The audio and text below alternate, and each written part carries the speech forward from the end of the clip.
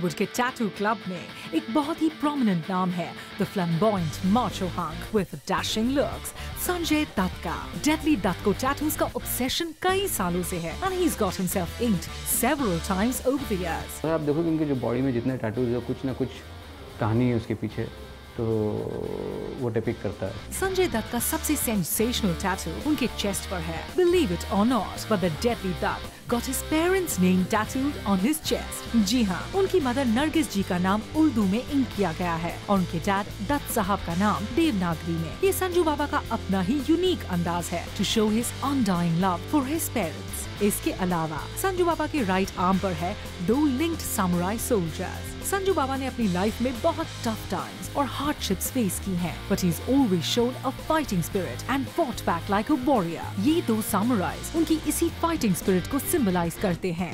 Besides this, Sanju बाबा के arm पर है एक lion and also the word honor inked in Japanese script. Fierce dragon which is there on his other arm.